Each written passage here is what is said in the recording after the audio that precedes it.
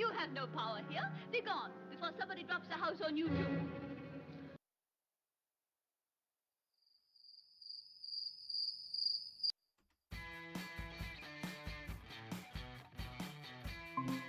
And here, with his bird's eye view and a brain to match, is Mr. Know-It-All. And here, with his bird's eye...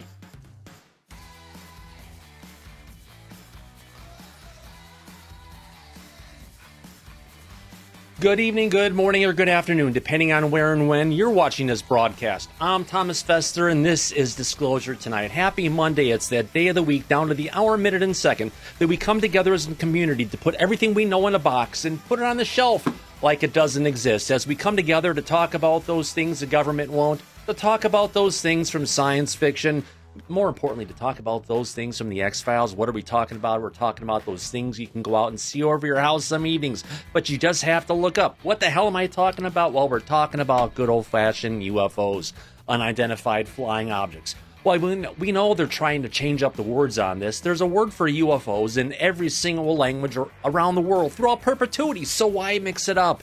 It's the government's chance to go ahead and try and confuse everybody to distract them from their 75-year war against the non-human intelligence that they've been waging out in the open in plain sight. How do we know? Everything we see is about the military. Everything we see is from the war machine. They're going to take whatever they can to rip the technology out of the dying hands of the extraterrestrials that are visiting us, to use that power for the war machine. It's not about saving humanity. It's not about saving the planet. It's about building weapons of mass destruction. And our government doesn't want to let any of this information get out, because if it could, it's happening in every single other country around the world. So the only people they're really hiding it from is all of us. That's why together, many nights a week, we come together as a community to go ahead and turn down the idiots in the White House and call out these bozos in the DOD to say, you know what, we're tired of your games, we're tired of your misinformation and disinformation, and we're going to talk about it on Disclosure Tonight. Good evening, everybody. Hope the hell your day has been better than mine. Oh, holy shit, literally. But I have to say, that did inspire me for today's show. For the open we're going to get into here, we're going to do a quick conversation here on, some news that are going on. Then we're going to jump into a segment on some things that are happening with SCU. And then in this second hour of the show, we're going to be diving in with Tom King on the whole, Phoenix Lights event. It's the anniversary today, and it's something we have to go ahead and cover. And on that note, let's go ahead and get to the audience and get to people so we can get this thing rolling. Hello, everyone. Good to see you, DC. Welcome to the show. Susan goes, Goff's time traveling pangolins. Yes.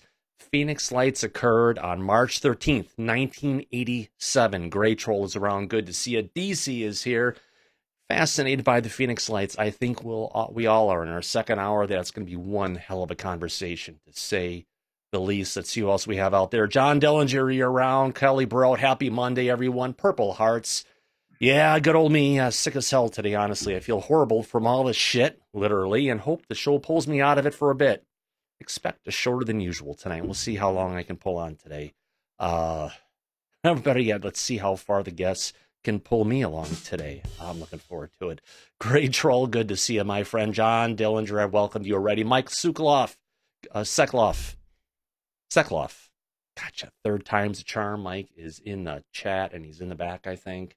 We'll be talking, maybe not. I think we're close. Talk to you shortly. It's one of those days I am just a little bit off. Well, call it a lot off, but that's okay. Avi M, hello everyone. Don't stress it, Thomas. Take care. Oh, you're gonna see, Avi. We're gonna be having a good time, inspired by one of your posts on Twitter. I'm so happy that you can make it here today. Kelly Brout, thank you very much for the nice wishes. Our Ranch Airgun Fun Channel. Artie, get over here. Artie. That is the cue to tell Artie, don't eat Cupcake's food. If you want a cookie, come to me. We'll give it to you. Just don't take the old girl's food. I am not prepared for that. Ryan Baker, good to see you, my friend. Misty Rain, welcome to the show. Good to see you today. Who else we have out there? Owen from Ohio. Good to see you, Owen. Xavier Gamers around. Hi, Thomas and Cupcake. Luckily, Cupcake is snoozing right now. Let's see how long she keeps that up for. My goodness. W. Decker is in the chat, and he's in the back, and he was one of the people who helped derail Dave Scott on Spaced Out Radio the other day. Holy cow, that means I need to really get my act going really quick here to get to the first story and get through that. Owen from Ohio, good to see you. Who else do we have out there? I'm going to go through this as quick as I can. Syrup, good to see you, my friend. I think you're in the chat, and you're in the back. We're bringing out as well with the crew. Grandmaster UV, thank you very much. Patrick Fogarty, good to see you. And High Fidelity, yes, and Super Speed, too. Shelly Montgomery, good to see you. Peggy with Crockett and Tubbs. Hey, Google, what's the temperature in Florida? In Miami, it's currently 77 degrees with a high of 88 and a low of 69, dudes. God, best place to live, I tell you, it must be. Who else do we have out there? Digger Dog is around. Good to see you, Digger Dog. Shelly Montgomery. How's Elizabeth doing? That was Jeannie. The other one was just the wiggle, wiggle, wiggle, which I can never do. Not sure if anybody out there could ever do that as well. It's fun stuff. Eli McGinnis, good to see you as well. I think we've got a super chat that I saw from Royal Morning Blue. I'm going to throw up music right now and just say welcome to Royal Morning Blue. Thank you very much, and I appreciate that super chat you threw at us today. Holy cow, what a great way to support Disclosure tonight. Heck, it's the only way to support the Disclosure tonight. Remember, every dollar that comes into Disclosure tonight goes back into our production. We are so humbled by everyone's love and support. Would you look at that? Nick from Australia is out there today, too. Holy cow, let's take a look and cruise through this audience. Aubrey McLeod, different kind of cruising, my friends. That is not allowed on Disclosure tonight. Rachel Smith, good to see you. Save it for Grindr. Sully's around. Jack's Landry is here. You never know what can happen. Dave DeFran, good to see you, Dave. Morris is around. Good to see you, Morris. Aubrey is here. Ingrid, good to see you. Sergio, welcome, Sergio. Great to have you here. Curtis Bartel, thank you long. I am Kai. Good to see you, Kai. Do you know Kai Chow as I see Cupcake moving the distance? Greg O'Brien wants a cookie. I'd give you a cookie if I had one. Eli McGinnis, pour some for all of us. Absolutely. Where the heck am I in the list? I made it to the bottom. Holy cow. What great timing. What a great audience. What great support. I am so honestly. Welcome, Zach. Good to have you here. Blessed by everybody coming out today. Wait, turn that music back on today. In our first story of tonight, if I can really quick, I've got to race through this really quick. Let's jump into the chat right now. See who the heck we have back there. First and then we've got Andy W. Good to see you, Andy. Welcome, my friend. Hi, Thomas. Yeah, hi. Sorry to hear you ain't feeling great, mate. Yes. Yeah. Absolutely. Looks like Tom King kicked off. He said he wanted to do the hour from like 8 o'clock on, so I planned it. Hopefully that didn't upset him in the plans for today. I saw you took off. Welcome, Andy. Thanks for coming in. Michael. Thanks for coming in, Michael. Hi. How's it going? Oh, it's been better. It's been better, I tell you. Syrup is around. Thanks for coming in, Syrup. Absolutely good to see you. Good to see everyone. Looking forward to the show. Yeah, absolutely. And Wes Decker, thank you for coming in, West. Hey, my pleasure. Absolutely. Interesting day, to say the least. Now, if I jump into this, I want to jump into our first story today. Something that was on Twitter that was out there with respect to the phenomena is in our top story tonight. Let's go ahead and... Oh, it's not going to do it, is he? Let's do the... Yes, we've got a UFO news alert coming into our desk. Well, gay aliens found in UFO wreck. No, that's not the story we're going towards. We're talking about Avi Loeb today. Avi Loeb, not Avi Loeb. Sorry about that again. Having some fun with it. Yes, you know Professor Avi Loeb from the Galileo Project. Avi has been out there beating the war drum of his new theories about what's going on and how these UFOs really work. And it's been an interesting story, to say the least, and is one of his latest interviews that was brought forward to us by Avi M in the chat today. My God, he was on a great podcast today with Ian, I believe. Can't read Ian's last name, but I was looking at him saying, you know what, we need to get a closer up look on good old Avi because I'm seeing some recognition. Wait a minute. That's not Avi. Wait, that is Avi. Wait a minute. Is that him? No, that's Mr. Magoo, but that looks close enough. Back to the story about Avi Loeb in this wonderful live stream. Now, Avi is out there talking about a potential, UFO mothership like Uwama Mama that flew through our through our solar system to go ahead and drop some probes off at our planet. Well, I can tell you this is potentially how I feel about his giant flying turd, my goodness. Yeah, there's nothing to show that it was intelligent. There was an acceleration on it, but nothing more. Now, not only is this giant space turd coming near our planet and flying by it, as it's going by, it's dropping off little probes that are going to come into our planet. Along that way, not only are those probes really basic for an interstellar craft, because figure the only way this could get out there would be through a propulsion-based craft that when it would hit our atmosphere, it's going to decelerate with parachutes. A interstellar spaceship, mothership, is going to come and drop off probes that have to slow down and enter our atmosphere with parachutes. While we know Avi has, for the most part, discounted any of the sightings of the Nimitz, that everything went on interacting with our jet fighters and everything, it's all been left out. Because if those craft were to go so fast through our atmosphere, the only way we would see them is a giant ball of fire. Yeah, the Tic Tacs, because they're going so fast, they're moving through our atmosphere, they must go up in a giant ball of fire. Now, back to the comment about, the probes that were going on. You think I'm going off on this? Oh, I'm not. This is just the start. My goodness, let's go ahead and crank this up a little bit. This is a little clip from, AVM, as I said, over in the chat. And this is a short little clip here. I think it's over the 8-10 seconds, so I may have to pause it a couple times. I want everybody to hear up front what is actually getting talked about here. Let's listen in on this. The question is... Wait, you guys in the back aren't going to be able to hear that. Hold on. I just remembered. I have to do it in Safari. Let's do it one more time. Now everybody, including the people in the back, can go ahead and hear this, even if they could. Let's pause it again. Bring it up volume all the way. Could it be? Where's the volume down so low? All right, one more time. Third time's a charm. The question is, could it be that some UAP are probes of this type? And the scenario is that... So, can it be that the probes of this type, the ones we had up there a second ago, if they come close to Earth, they might use a parachute in order to slow down in the atmosphere and not burn up like a meteor? Oh, that's too rich. I mean, just to look on his face there as he's talking about that, I mean, maybe this is the way it is. It's this really strong, condescending kind of a tone that he talks about in all these things. The atmosphere and not burn up like a meteor.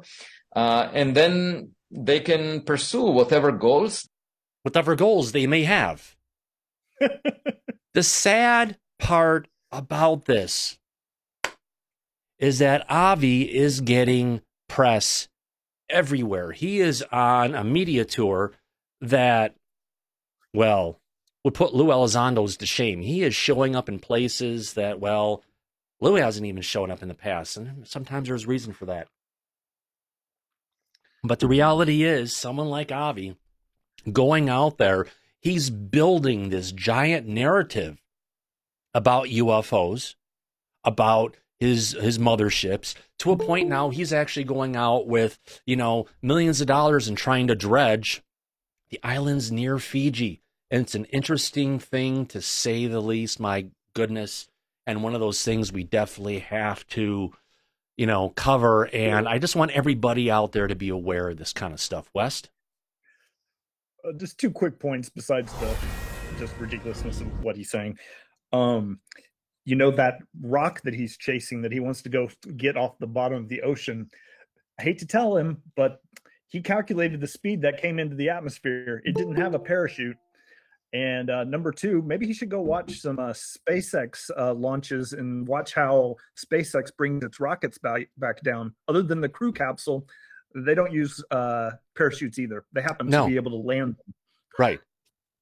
Right, exactly. So it's even going and applying the modern innovations that we've earned in the last 10 years at least coming from SpaceX. And it's just from the area of us trying to explore UFOs and bring out the truth.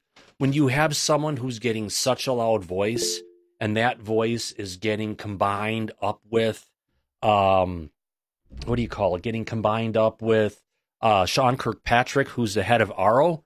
It's a really concerning conversation that, people need to start bringing this to forward and understand who the heck Avi is. And some people need to be in consideration. Do I really want to get hey, look at this. I can bring him on my show and all the views I can get, all the clicks I can get. Sometimes it's not about the views and the clicks. It's about what is trying to be brought out is the problem.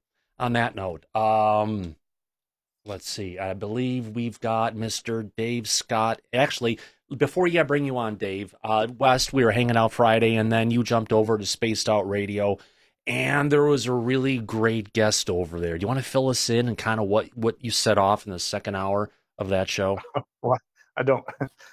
Well, I will just say, as always, Dave has awesome guests and does a great job with his interviews. And I apologize to Dave, actually, because I think I derailed his guest at the turn of the hour, because at one point, Rich Hoffman was on there, and he seemed to have some strong feelings about what is going on in our community. And I don't blame him for that. But at one point, Dave asked him a question about transparency, and what set me off was his attitude that came across to me, at least, like he just didn't give a shit what we think we want to know or what we might, access to the data, things like that. It was basically get out of my way or get out of our way and let us figure things out, and we'll tell you what we want to tell you when we're good and ready. Yeah. I'm sure I'm adding more to that than he said, but yeah. It set me off, and it set me off primarily because I get it. The UFO Twitter especially, can be a toxic place, and all of us are armchair quarterbacks, so I get all that. But part of the reason that we're all sitting around armchair quarterbacking is because we don't have any real data. We don't get good information. We're left to kind of scrounge for it. And when I hear people who have a voice in this community and who are trying to do really good work express the opinion that we're the problem, it rubs me the wrong way, especially in the case of what he was talking about, because at least here in the United States, the majority of grants that go to scientists and the government as a whole are paid for by us as American taxpayers. And that's true, I'm sure, in other countries as well. And so I just felt like I needed to say something on behalf of those of us who are asking for transparency, and just say, hey, can you at least give us some respect and not belittle us? And that was my point. Yeah. And again, I apologize to Dave because I didn't mean to throw his. Oh no, it sounds like something he's really proud of, and that's why he's actually here to talk about it. Mr. Dave, how you doing? Oop, you're on mute, Dave. You're right. Yeah. It's the there we go. Sorry about that. I'm an amateur at this. I don't get to do this often. Yeah. Good to have you here, buddy. Yeah, I appreciate that. And, West, you didn't knock me off my pedestal or rouse me at anything. I was heading in that direction at the same time you were going, because obviously you and I were picking up the exact same thing when Rich Hoffman was basically saying, experiencers and those who were in the know, get out of our way. It's time for the pros to do their job. We're not fighting a fire here. We're not, trying to calm down a mob of people like you would hope the police would do. I mean, this is UFOs. I mean, there are people here that are trying to deal with some honest problems. Okay, us experiencers did not ask. There's not one single experiencer that did not ask for their experience to be taken from their bed, or taken from their car, or taken while out on a jog, or anything. Not one. okay, and to dismiss it and say, you guys go over there, that's where you need to be, while we scientists do the work. I'm sorry, Thomas. I'm going to swear here, but that's bullshit. Yeah. It's bullshit. Okay. And I talked to Tim Senor. We were talking about it a little bit earlier tonight, because the one thing that I have learned through this weekend, and now that show is 3 days ago, and I'm still fired up about it. Okay. And the one thing that I asked Tim earlier today when we were talking, and Tim, by the way, I apologize. I fell asleep after dinner, so that's why I didn't call you back. But the one of the questions I brought up now, and Tim had a good answer, is this. I asked Tim point blank, with all the scientists that are now tied into the government and tied into the military, that includes MUFON, that includes Galileo, the SCU, Enigma Labs, Ryan Graves' new group, and UAPX, if you want to even call them anything, okay? Any of those groups that are said to be looking into this situation, why are we going to give them any time? And should we give them any airtime, knowing now that they are all on the same page? They don't care about people. They're only interested in scientific results, whereas any experiencer will tell you, true experiencer will tell you, the answers are not in nuts and bolts. It goes beyond that. Consciousness, my friend. Consciousness is a huge a big part of it, Thomas. Right. You're absolutely right. So the question is, do we or should we, as serious hosts of these shows, whether you're a radio show like I am, a podcast, or a YouTube channel, should we be giving them the airtime to say, you're not good enough? Your story means nothing. Your story's anecdotal. Well, guess what? David Fravers is anecdotal. He's just saying what he saw. No, well, no, did he actually see something, or is he reporting on what other people saw on their council? So he's like a secondhand. Absolutely. Absolutely. But it just, honestly, it rattled me, Thomas, and that's why I kind of went at Rich Hoffman a little bit, very politely, because I'm not one of these gotcha kind of guys that a lot of podcasters think they need to be. You can ask hard questions or strong questions with being polite, which is what I tried to do. And when he told me that transparency for the public right now means nothing, that didn't fly well with me. It's like, it shouldn't fly well with ufology. Oh, hell no, because it's like saying we're getting to the access to the data that we want, and you know what? We're going to be like the government. We're going to share it because you don't deserve to know. You don't have a right to know, and we're not going to tell you. Absolutely. What was even worse? Oh, I'm sorry, Dave. Go ahead. Please go ahead, Wes. No, I was just going to say, one of the things that impressed me about the way you were questioning him was that you were being really polite, and he was getting noticeably agitated, which always is a sign that something's off with somebody. It means they've got, I don't know, it reminds me of the archaeologists in Egypt when they start hearing people debate the age of the Sphinx and they go just apoplectic. That's kind of what was happening with him. But the thing that really triggered me with your transparency question is that you were asking, why should we, who you're asking for our data, why should we share that data with you if we're not going to get anything back? And that's when he went off and said, basically, we don't matter and we should just, basically take it up the, excuse me, you know what I mean? But it just felt so out of touch with humanity to me.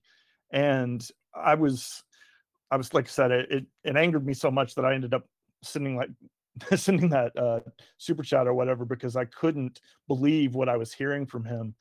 And but Wes, I'm like, can I cut in here for a quick second? Please.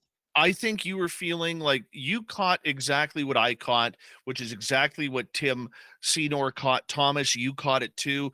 And a lot of people caught that clip and were just like, oh my God, I can't believe that as an experiencer or as someone who has interest, that my opinion means nothing in this field. The scarier part for this, and once again, I've been bouncing a lot off of Tim Senor on this recently, is this. Hoffman admitted they are all tied together. Okay, I'll go through the groups again. Enigma Labs, MUFON, UAPX, Galileo, Ryan Graves' new group, and a bunch of others that we may not be familiar with. They are all tied together. It doesn't matter that they're working on separate projects, okay? But they are all moving in the same direction, conversing with one or another, okay? And we, as the mainstream of ufology, are being cut out of the loop. And it's not just people like Thomas or myself or any other show out there. Think about it. People who've been studying this subject for 40, 50 years, Grant Cameron, Richard Dolan, Peter Robbins, Melinda Leslie, Lorian Fenton, Misha Johnson, okay, just to name a few, who've been doing this forever, are cut out as well. They haven't been asked to join in. They're actually been shunned from this entire project. And those are the people for years, decades, who were our voice for us to know that we were not crazy with what we saw or what we experienced. And now for the science community to come in and bully us off of our own experiences, saying we're not good enough, our voices don't deserve to be heard. Now, a lot of people will say, Dave, you're being melodramatic right now. Maybe I am a little bit. Okay, no, but that's literally what Rich Hoffman told us. We need more people, obviously, to confirm the feelings of Mr. Hoffman. This isn't just on him, and then we wrap it all up in one present. No. I mean, what does this say about somebody like Gary Nolan, who's an experiencer as well? He's been taken by aliens.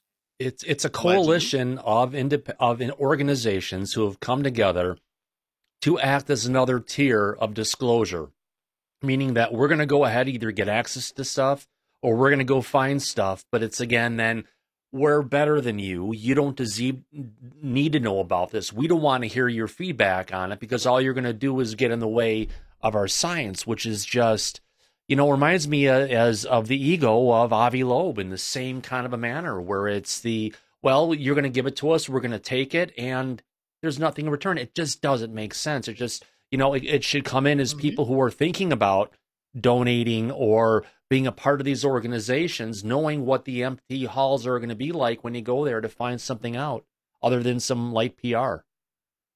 Well, the other thing, though, okay, if you go look at UFO Twitter right now, there is a big battle right now between the left and the right on politics. And the right is calling out the left is calling out the right. We have people on the left saying if UFOs are woke, and it's a woke topic, and if you aren't it's not part of that system, we're blocking you. You're just a racist and all this kind of stuff. We are seeing this on UFO Twitter right now. I brought that up to some people whose names I'm not going to mention, and I said, hey, I like to follow you on UFO Twitter, but when you bring politics in it, it just pushes it away, and I got freaking stomped down.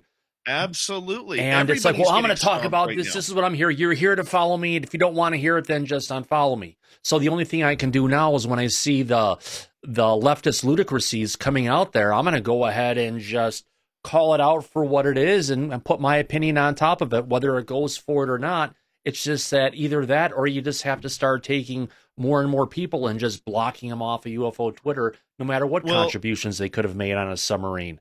Twitter, you know what? UFO Twitter, first off and foremost, is a cesspool. And you really have to deal through a lot of slime and grime before you get to the actual news of what there is.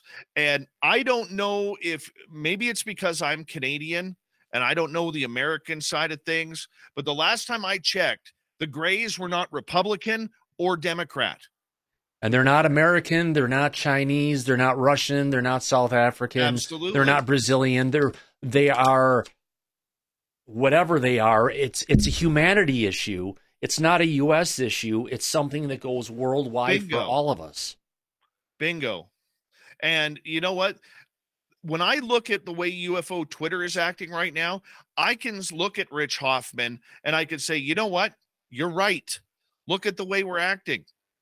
Okay. Because the unfortunate part of what we do is we get blamed for everything. Okay. We all get grouped in, whether it's Elizondo doing it or Cahill doing it or Hoffman doing it or Jay Stratton, we all get grouped in. They lump us in like coal, and we're not coal. There are a number of us who are trying to do really good, unbiased work, whether it's a little bit more on the fringe side, like I am, where I like the woo and I like to bring that, or whether it's a news side, like somebody like Thomas, who brings in a lot of hardcore UFO news. Okay. We need channels of a great difference in order to get the headlines out there. It doesn't matter whether you like or not Rich Giordano, or you like or not Steve Cambion, or you like or not the Black Vault, or you like or not Exo Academian, or myself, or Jimmy Church, or Coast to Coast. Hey, Black Vault, I heard they have a really great sex toy store on eBay. Well, you might want to test that out. I don't know. Maybe that's your thing. I wonder if they've got the alien probe. We need to check. Never know. That would be but such... But the point that I'm getting at is we are losing the message because of stupid infighting. Okay? Stupid infighting about Elizondo, stupid infighting about whether you're on the left or on the right, stupid infighting about your education background. You're not apparently, what kind of questions are we supposed to ask if you're not giving us answers? Well, we turn to the experience. I mean, even when we had the issue where Lou Elizondo, where Cahill came out and put out the video that was shot from the inside Elizondo's house, you could see the reflections of the mirrors of the glass through the frickin' camera when it was done. That's fine. You could go ahead and talk about it, and people said, "Oh my God, you can't go ahead and talk about this. Lou's on the ISIS list." We'll tell you what, they already know about the different parts what are there, and that's fine. But the thing is, if you don't want people to talk about it, stop talking about it. Stop going out there in the great Karening to go ahead and read everybody the riot act. If you don't like it, freaking move on and look at something else. You don't have to be there to be poisonous. I've said for the longest time, taking the quote from Thumper, if you don't have something nice to say, don't say nothing. Absolutely. And, I was thinking about, I'm going to be I'm leaving for San Francisco for UFO Con on Thursday. And I was thinking on Wednesday night, maybe I'll do my Dave 101. And I was really thinking about doing it on the entire left versus right, telling both sides to give their head a shake. But as a show like mine, now I have to worry about what are the repercussions of saying something like that, because somebody is going to fly off the hill on one side or the other saying I'm either this or I'm that. Well, here's the old thing. Right? If you make fun of the guy who has memory problems, you got to bring up the guy with the orange face. You have to play neutral. Absolutely. And hit at both sides of the fence, kind of like what Bill Maher does sometimes. That's kind of, but to me, it has nothing to do with the dude with the bad hair or the guy with no hair. Yeah. Okay. It makes no difference to me, because I got to deal with the idiot who's up here in Ottawa. Okay. I got my own problems right now. Right. But none of my guy at least admits to be bought by China. Right. But that's a different conversation whatsoever. Yeah. Right. But the point that I'm getting at is, where does this politics come from? We are if ufology would actually sit back and realize that we are being screwed by the scientific and government community on this subject, that's not left, that's not right. Okay? This is a full screwing right down the middle. All right? They don't care if you are a Biden wokeologist. They don't care if you are a Republican who uses the term America. Okay, they don't care. They only care about the data for themselves. This is why Enigma has come out of nowhere and is all of a sudden taking over. They got $5 to $7 million to play with from a multi-billionaire named Peter Thiel, as everybody knows. Okay. And they are going to use it. And they are going to use it to shut this information down. And the worst part about it is, people, the worst part about it is, where do they get their information from? Us. From slugs like each and every one of us who think, oh, well, I got to report it somewhere. I got to do something. And if Enigma is hitting every database the way they are, I mean, if this group just fully started getting into investigation 2 months ago, 3 months ago, how the hell do they have over 300,000 reports when they don't even have somebody taking the reports online yet? Because they're siphoning the data from other sources and building a knowledge set and a data set to go ahead and work from. They are taking from MUFON. They are taking from any UFO group that will give them their data, along with the government, along with NASA, along with Arrow. They're the player. And they're going to stay secret because they are allowed to stay secret, because they are private, and they don't have to tell you a thing. They don't have to tell you who's investigating. They never have to get back to you. All they want is your personal information. Well, MUFON takes all their internal data and all their different methods for putting together reports. And none of that they don't want released to anybody. That's all their work product that they don't want anybody to see. Absolutely. What's up with that? It's the same thing. It is the same thing. But at least with MUFON, they are a public organization where you know who's investigating you. If Joe Smith from Central Wisconsin calls you up and says, hey, I heard you saw aliens eating a bunch of cheese, okay? You know that person. You build that relationship with Joe Smith, the MUFON investigator. With Enigma, they're not telling you who's involved. Okay. Why is Enigma trying to cut all of these private backdoor deals with ufologists out there? I've heard some big names that they have been trying to get. I heard people like David Marler have turned them down, and his assets and recordings down. I've heard a lot of people are buying into it. Okay. Why are they doing this secretly? Okay. I can tell you if you'd like. Oh, please go ahead. No, first of all, I think, Dave, you're on fire. You're hitting all the hot buttons. I won't say too much, but I just want to say I've done the Silicon Valley thing. I've done the venture capital thing. And if people don't understand the threat level of what Dave is describing, let me give you a really good example from this weekend. That guy, Peter Thiel, who is backing Enigma, he single-handedly caused the run on SVB Bank that caused that to fail this weekend. And then he and his cronies all started using Twitter to basically tank another bank and then start panicking the entire system. Well, we've got, if I can say this really quick, just to comment on this, yeah. It went from 1 to now potentially 3. And there's maybe more things that are coming out of it. It took less than a day for the Biden administration to make a comment about the banking industry and what they're going to do. And it took them 8 days to comment anything about the foreign craft we had in our airspace. Exactly. But my point is the reason that these guys did this is because their money was tied up in SVB and they wanted their money back. So they basically threatened to burn the whole system down unless the government stepped in and fixed it for them Monday morning, which they did.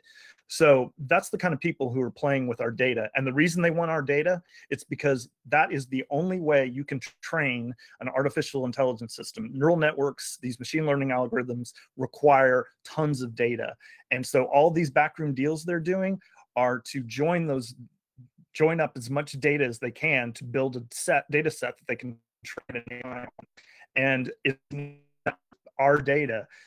Peter Thiel has several other companies that specialize in data, basically data aggregation and facial. I'm certain that what he's doing is he's building this as a tool to resell back to the government as an asset for them to use. But I wanted to mention one other point, just because, Dave, you said something really key, I thought, at the beginning of this, which is these people are coming on your platform, on Fessler's platform. They're asking for airtime, and then they're asking for us, the public, to either give them our data or to give them our support by making noise and calling our congressmen. They use us all the time. Absolutely. And so you asked a question at the beginning, which is, should we be giving these people time on our platforms? I think that's the right question, because right now they're using the shit out of all of us, and we're not getting anything back from them, I feel. And I think that's a really important question. I just wanted to bring that back up. Well, what do we need more grainy videos? No. Do we need more Jeremy Corbell type videos out there? No offense to Jeremy, okay, but do we need more Boca type videos? And here's the thing, Jeremy brings out the videos. He doesn't even have. Do we need more Lou Elizondos telling us that there's 23-minute videos out there, but guess what, people? You're never going to see them? Do we need that? You know what?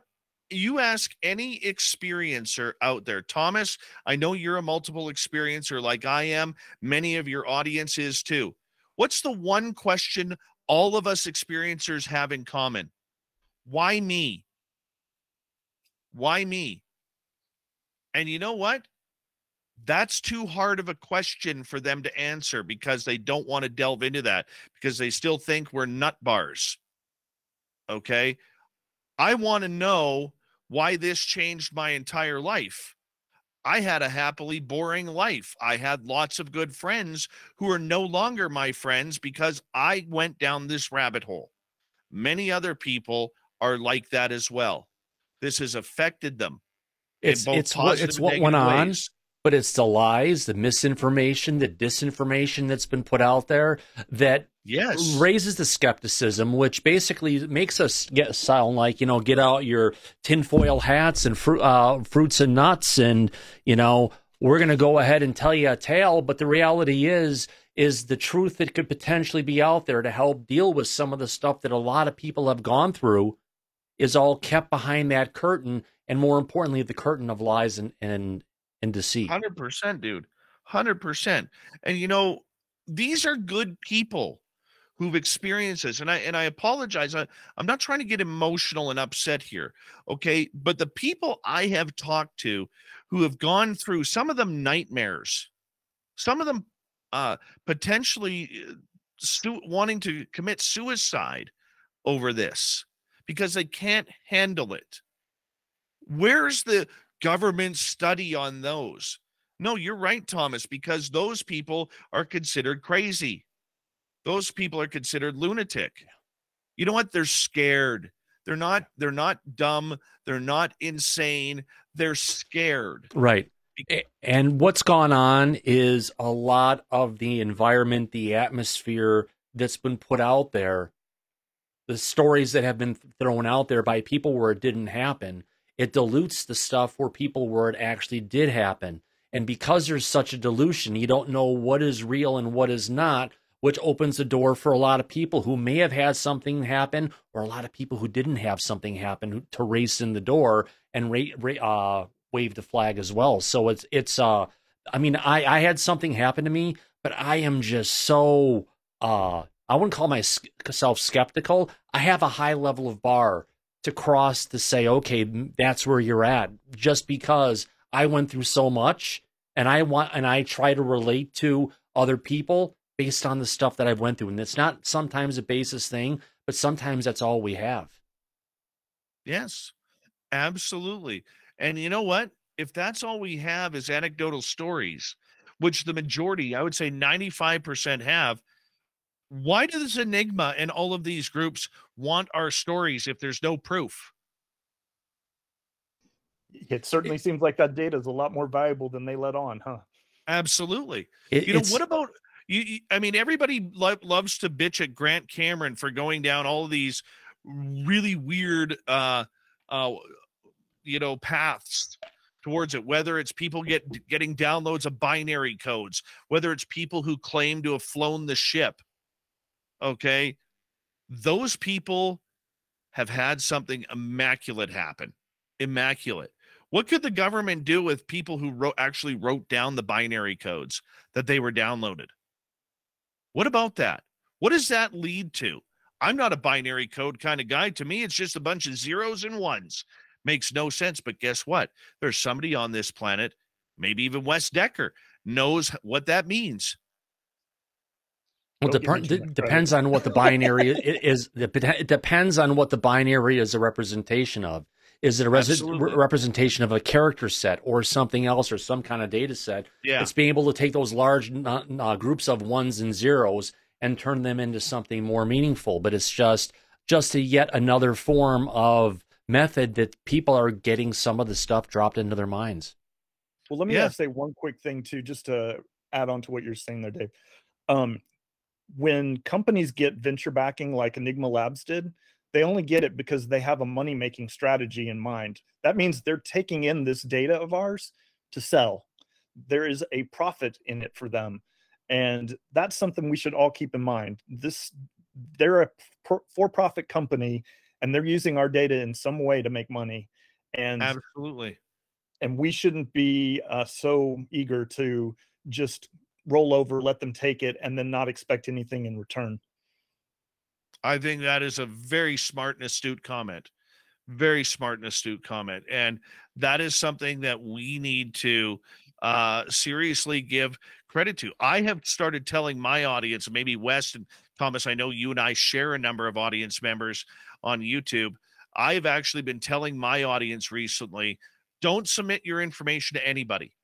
Hold on to it. You know, maybe go in a Facebook group, maybe contact a Thomas or a Grant Cameron or somebody privately saying, I don't know who else to turn this to. Can you help me? There are more people out there who don't want your address. They don't want your email. They don't want your phone number. They just want your story. They may want to ask you some pertinent questions afterwards. You have a choice. They don't want to know what you do for work. They don't want to know how much your car is, or how long is your commute.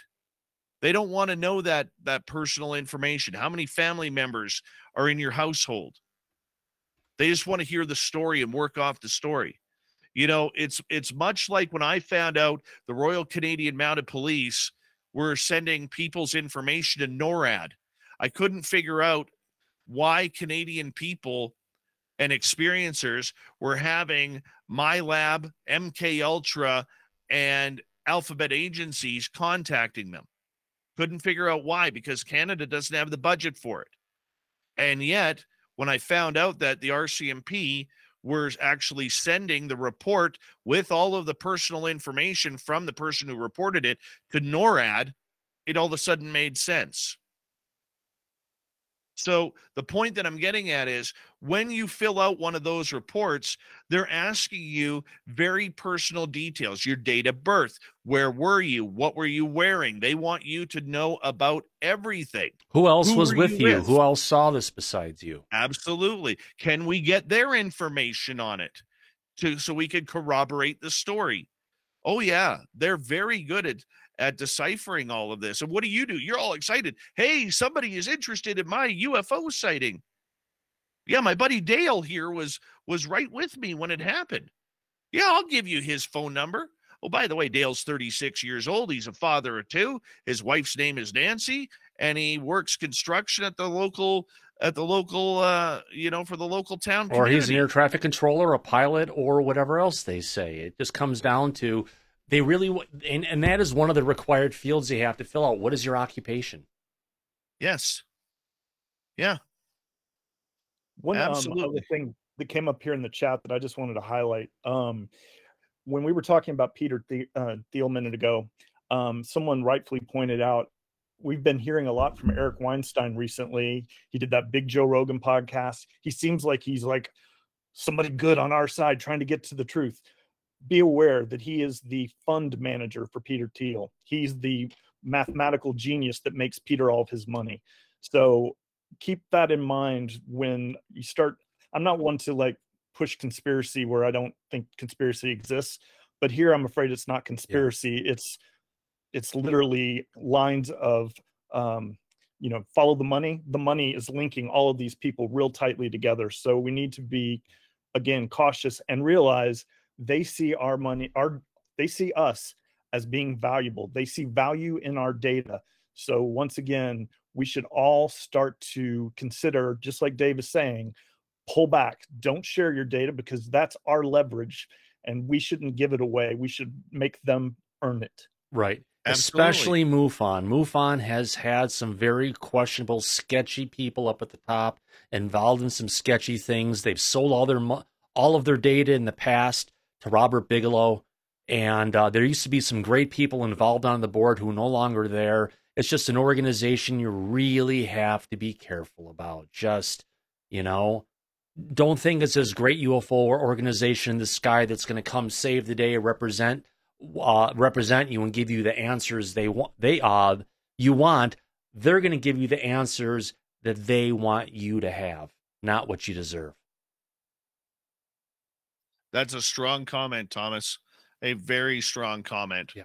And we are being sucked into a game. And what's the best way to keep the public on edge? Bring in politics, which is what we are seeing on UFO Twitter right now. A lot of left versus right over the last month, and people falling for it. This isn't just the pro Elizondo versus the anti Elizondo crowd anymore. This is Biden people versus the rest of the people. And look, I don't care.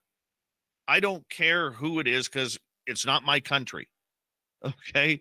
But I can tell you this, when you start the political divide and you have some people on Twitter who are now saying that if you're not woke, you can't be in ufology because ufology is a woke topic, or you have people saying it's not woke, for Christ's sake. I mean, it's true. That reminds me of, there was, God, if I can find his name, there was a guy I follow. He's a researcher from Australia. Granted, we know there's a lot of them. And one of the things he brought out and he said over the weekend was that regarding all the stuff that's going on with ufology and everything right now, I don't trust any of the politicians from the U.S. who are talking on it, because they're all crooked. So even from other countries, they're looking at what's going on in the U.S., seeing the fight going between both sides, and they're even saying, well, what the hell is this? I'm just going to call them all out for what they are.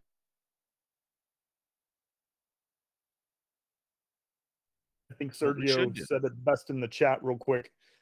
He said, it's like ancient Rome. Let's go, people. We have gladiators killing each other tonight for your entertainment.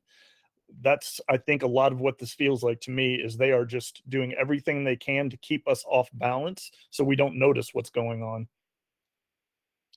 Another great comment. Thomas, I hate to run here. That's fine. Quickly, I was planning on having you on for the first hour. That's why I rushed from the show to get things started, so I could get you in here, get this conversation done, because I know you've got a show to get ready for that starts up in an hour. Yeah. Thank you so much. And disclosure tonight, thank you to your audience and every member of this panel tonight. You guys are phenomenal. And Thomas, keep up the great work. And you know what?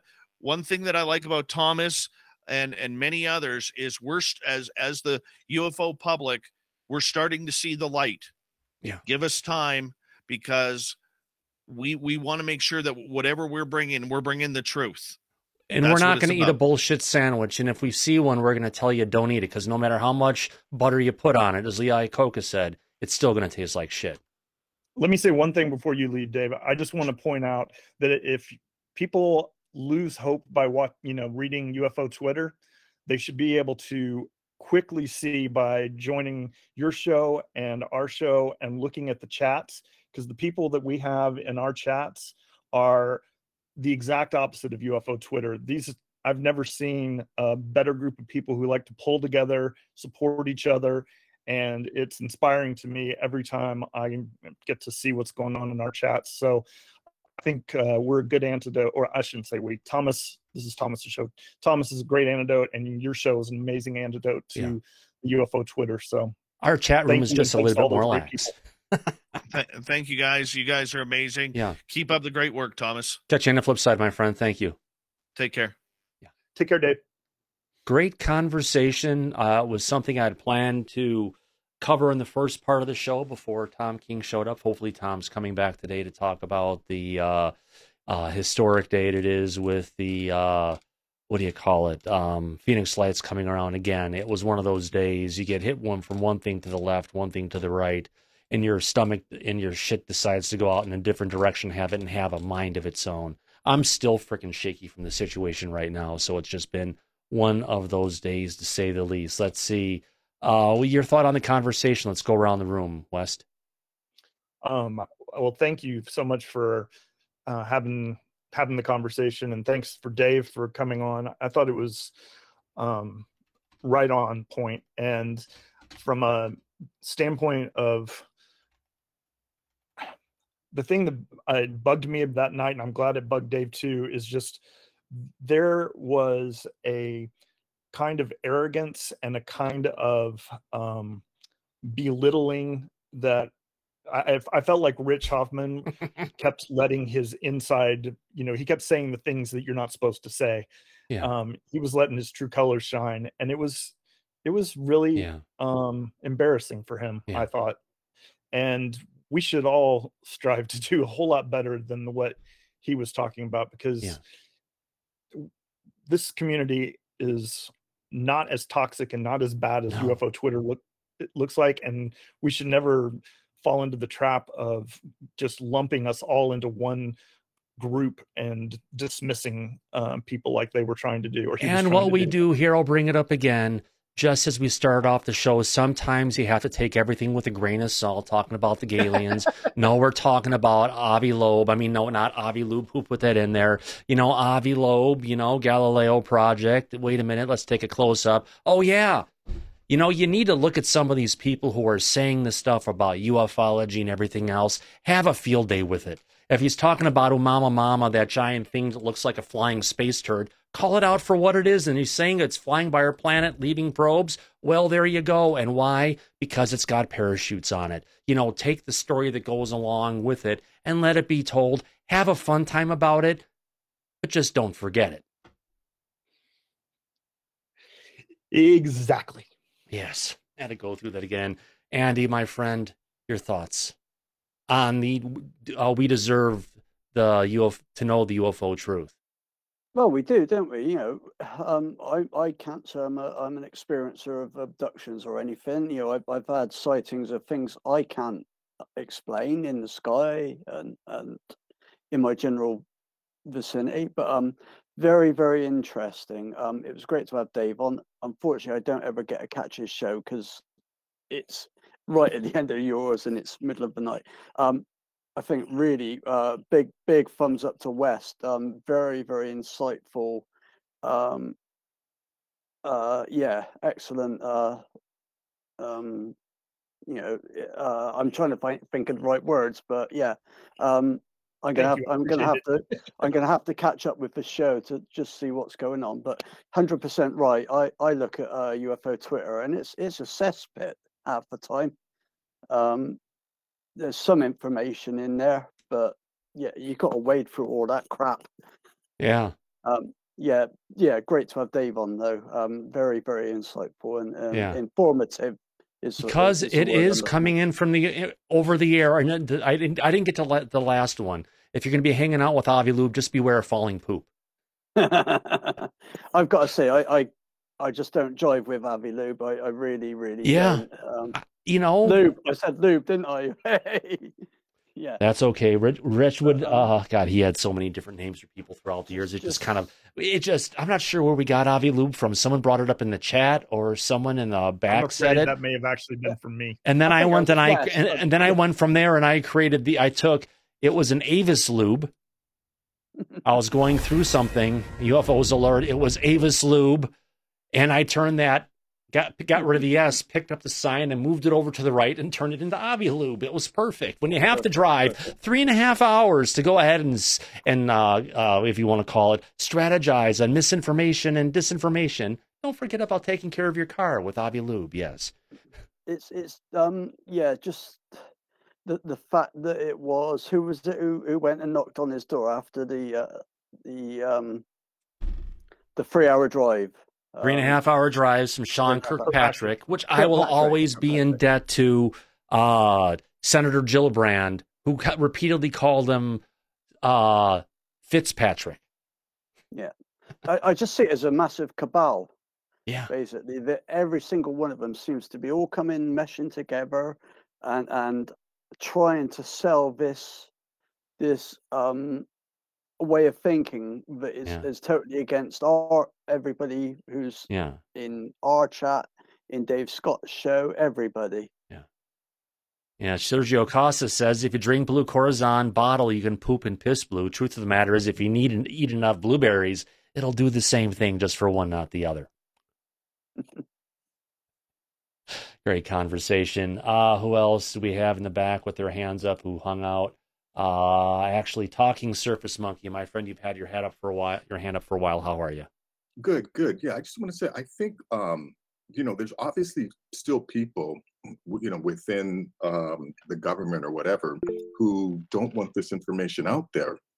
So I think they're utilizing the CIA playbook, where you infiltrate an organization from the inside, and you play this game of stupidity, and you send the people in the organization down rabbit holes, and you keep them on spinning on a hamster wheel.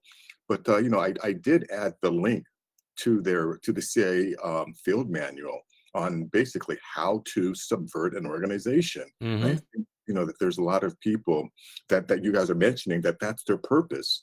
There's certain information that they do not want to get out, so they're employing these techniques. That's how I see it. And my suggestion would be to just ignore them. Like, we spent all this time now talking about basically these morons, instead of getting more information out there. So they, in a sense, have accomplished the task of just keeping us on a hamster wheel, talking about them, as opposed to providing more information and moving this subject forward. So that's what I got to say about that. No, I think that's a good point. I feel like it's important to call it out, like we did tonight, though, because it's easy to get, like you said, the hamster wheel. I think a lot of times they dangle cheese in front of us and get us excited, and then we kind of forget, oh, wait a minute, why am I dancing to your tune? Yeah, it's better be working with a hamster wheel than with a hamster tube, West. With that, I think I'll pass it off to our next guest. Who else do we have in the back? Let's see. I think Michael. Any thoughts on the conversation with Dave? Let's get the round robin going here. I think you're all right.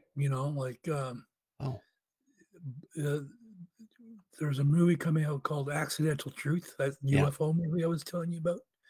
And I think we're going to see something hopefully new out of that movie. They're going to push the envelope.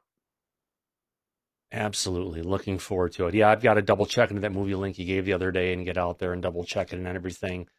Let me go ahead and get this up here. There's an interesting thing about that movie, too, is that it's not well known right now because it's coming out in April. Gotcha. The way I found it was I went to Associated Press and searched their UFO stories. And I don't know, Associated Press, of course, is a nonprofit organization that spews out all kinds of stories for most of the news outlets. So if you want to get a heads up on something like that, you can go search Associated Press. Gotcha. AP is an interesting organization, to say the least. I've got, oh God. Hey, Thomas, just in case you didn't notice, but Tom is back here with us now. That's what I was just about to jump into. Is Tom King, are you there, my friend? I think you're there. All right. Does he get that put together and everything? I have got an interesting story here. Would you believe it now? It was 26 years later.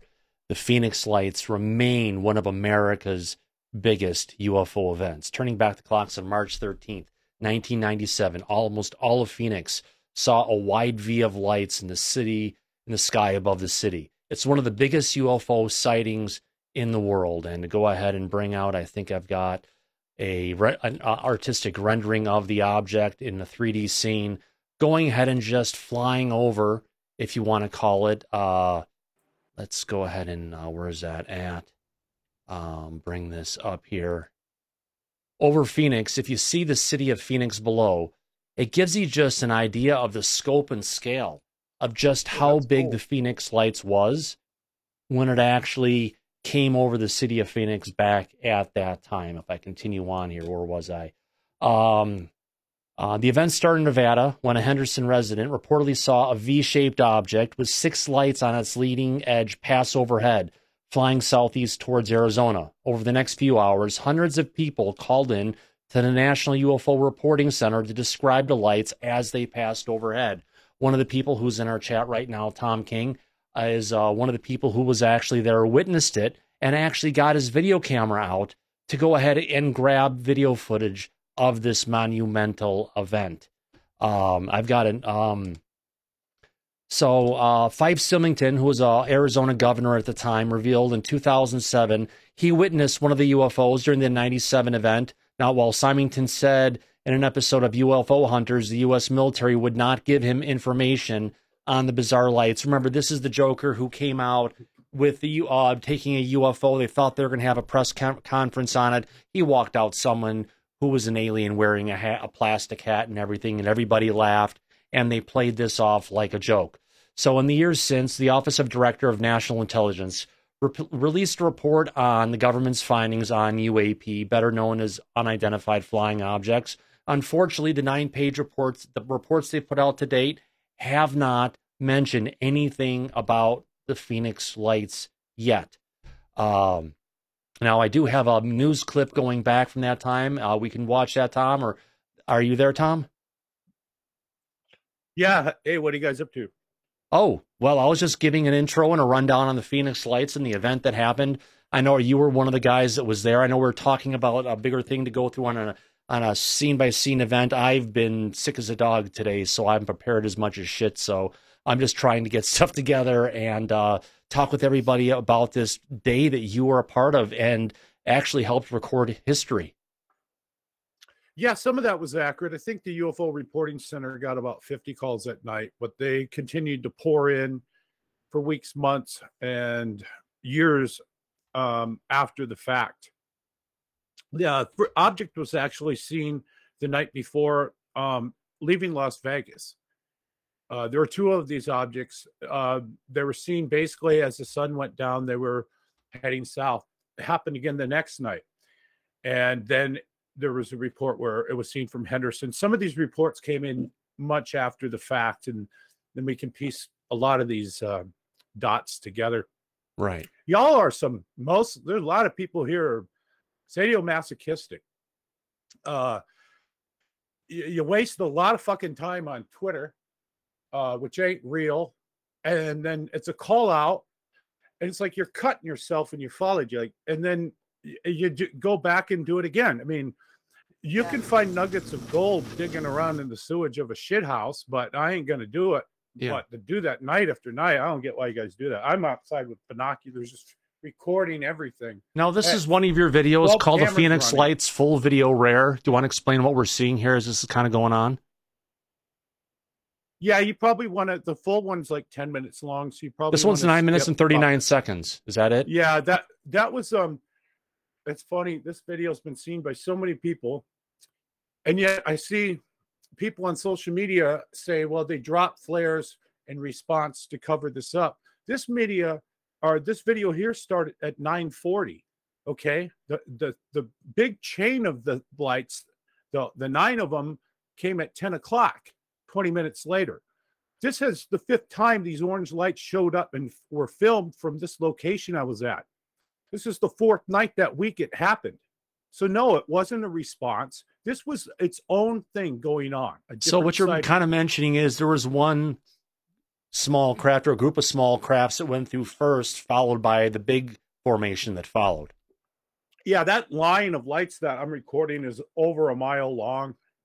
Or so. It's behind the Estrellas and probably between 30 to 45 miles from my camera, and I was the closest. So this is a pretty good assessment of the overall size of it. If you're looking, that's a pretty good one, yeah. Of the earlier object, right? That also had about the same amount of lights, almost, as the 10 p.m., and it had the same color. So it was a hell of a confusing thing. Except the people who saw that, here's the trick. The people who actually saw this boomerang, And then they saw the videos at 10. They said, look, nothing like it. Nothing. Completely different. Even though they looked the same. My web cameras got knocked down by a cat and broke. So what happened was there a call came in from Henderson, and then the next call that Peter Davenport got was right around now. It was about 8:12 or so, and it was from Denny, a retired police officer from Prescott. And he saw these lights, and they were reddish orange. There were 5 of them. He said they were rock solid. At first, he thought they were helicopters, and he's like, I don't know what this is, but it's not making a sound. So he drove home, so he wasn't too far from his house, told his kids, come outside and look at this. Everybody was like that. Come out and check this out. It was amazing. And he got to see it through binoculars. And then it was seen moments later over in Paulden. There was a guy there, Dan, who was, I think, on Highway 69, and they were going to go bowling. And he saw this gliding over, and he said it was the size of a Safeway. He said he thinks it was about 1,700 to 2,000 feet up, and the size of a Safeway. Now, if you Google the size of Safeway, that stupid search engine won't give you the answer. But you can measure it on Google Maps, and they're usually about 600 feet long by 200 feet wide on average. So that's about what they sized this thing up normally, about 700 feet long. So then he said it glided over, and then it shot off immediately. He could just see it go like 30 miles in just a second. Whoosh, it went away. And then it shows up at the next town. A minute away, it went 30 miles. And then Peter Davenport gets a call from that place too. So he can literally track it minute by minute when he gets a call. What? It's over this city? Now it's over this city? And then same thing happened. It glided over town, and then it shot off at amazing speed towards Phoenix. And that is when, this is also, I can tell you, this is when somebody was coming in for a landing, small Cessna. And Peter Davenport talked to the eyewitness, who was a retired military person. So this was not Kirk Russell. This means Kirk Russell really never said where he was, what airport he was flying into, because he only did 2 interviews on this.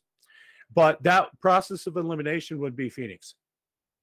So the earlier near miss with the Cessna was later called into Luke Air Force Base. Now, later that night, Fife Symington, he ridiculed it, but later he would come back to try and, we're watching the beginning of my video right now. That's just started. He would later take credit. So you almost you got multiple crafts stacked up there. Yeah, there were several events that night. There were at least 4 events at 10 o'clock alone. There weren't just 2 events, 8:30 and 10. Yeah. There was multiple events going on. Anyway, when it got over right about now at 8:15, is what my clocks are showing, is when, now if Fife, I'm going to get this quick because we're going to hit 8:30 soon. So if Fife Symington says he saw this on TV and then he drove out and he was waiting at this park and all these people saw it come over, then to give him time to get out there, because it's going to fly over Phoenix at 8:30, he's got to get in. He's got to see the announcement now. They got to interrupt Friends and say, hey, Cessna almost hit something weird. Anyway, back to Friends. So he saw that, got to give him 10 minutes to go drive around, because you can't get anywhere in any big city in 10 minutes. But I'm giving him 10. So it would have had to be on TV right now. And they never do that stuff. Never live announcements. So anyway, right now the thing is zooming towards Phoenix, and Tim Lee and his family are outside with Bobby Lee and whatnot, and they're watching this. They just pulled up and they're home, and they live over around Squaw Peak. Woo, look at that. I got that. And here's the good part is the sound of the people. I've had it muted out when everyone's watching it. Where? Yeah, this video is going to happen about 90 minutes from now. We're just excited. We're not. Going by the timeline. Wait, I see. Woo, look at them. I got that one on video. There's just 4 of them. Look at the 3 There's of them. So I'm talking. basically I got the filming third it one as popping it's basically. Tom, getting you in sound the visual same range. back then as you do now, almost. I'm still getting over this flu that's going around. Yeah. Yeah. But yeah, thanks. I got 4 of them. Major 26 years sighting ago. here. Hey, can I just say real quick, it's Tom? fine. This is so powerful having you look at the clock and tell us what was happening at those minutes. This is just amazing. Thank you so much for doing this for us. So yeah, you're welcome, Decker. Thank you, Mr. Decker. So yeah, so anyway, it's heading towards town, and this is where the artist Tim Lee would be drawing the pictures that he first saw an oval coming towards them. It came right towards him, flew right over them, and they saw it. And so they got a real good look at this. Right. They got one of the closest looks there was, and they described the lights as swirling, like a yellow street light swirling, and they were docked into the ship. And he said it was so close his son could hit it with the tennis ball. And he's like, one arm of it went down this street, and another arm of it went down this street, and it flew over. So that's going to happen in about 12 minutes. But they're watching it at this time coming in. And at the same time, Fife Symington's got to be in that damn truck driving around looking for Squaw Peak. So as we go, so Luke Air Force Base would also have to be scrambling their jets right now. You can use Microsoft Flight Simulator. You can take off from a jet from Luke Air Force Base. I bought an F-15 and I did this. And by the time you get over the intercept range, which is 7th and Indian School, where they intercepted the boomerang, I think that was about 8:28, 8:29. So it takes 2 minutes to get there. They'd have to take off at 8:27. So I really worked this timeline from multiple angles over the years. So that means they're getting ready. They're getting their guys suiting up, warming up the jets. You just can't get in a jet, from what I know. Hit the gas button and launch. This isn't Battlestar Galactica. You know, helicopters and all that stuff take time to warm up, get everything running. So they have to be doing that now. Because they did get a call. They did have the call in. But like Francis Barwood's husband was saying on the Showtime special that happened, and they covered this, you just don't have jets that stand by and take off because one dude called something in. This could happen. You heard the team swatting? This would be like aerial swatting or something. It don't happen, man. So they must have knew something was going on in order, like, hey, those black boomerang things are back. Maybe it was like, let's go after them. We've been seeing them before. Well, to your point, Tom, real quick, yeah. I was just going to say, those kind of ready squadrons, which we have for like our nuclear bombers, even with them, those guys who are on standby like that, it still takes them about 9 minutes from the time they get the call to get in the plane and get the plane checklist done and get on the runway. So you're absolutely right. This isn't something that just happens quickly. No. Well, Phoenix is Luke Air Force Base has 2 jets that are part of the protection group for Air Force One and Air Force Two. So when the president gets, or vice president gets on a plane and brings, let's say, Speaker of the House, senators, any VIPs and executives, these things take off and they escort the jets or the Air Force One. They just don't let that thing fly around. They always have 2 jets behind it. So yeah, these are the jets that took off to intercept the boomerang. Interesting. What if the Air Force One happened to be flying over? Who do they go for? I would say Air Force One. So the thing is right now the boomerang is probably over New River, Arizona. We know that in about 6 minutes it's going to be recorded by Terry Proctor, and he's a pilot up there, and he recorded the 8:30 event and the 10 p.m. event. As soon as this happened, he said the 10 p.m. were flares. Okay, television never went to him and let him say that. If they did, they didn't air it. No, those are in the sky. But he also wasn't.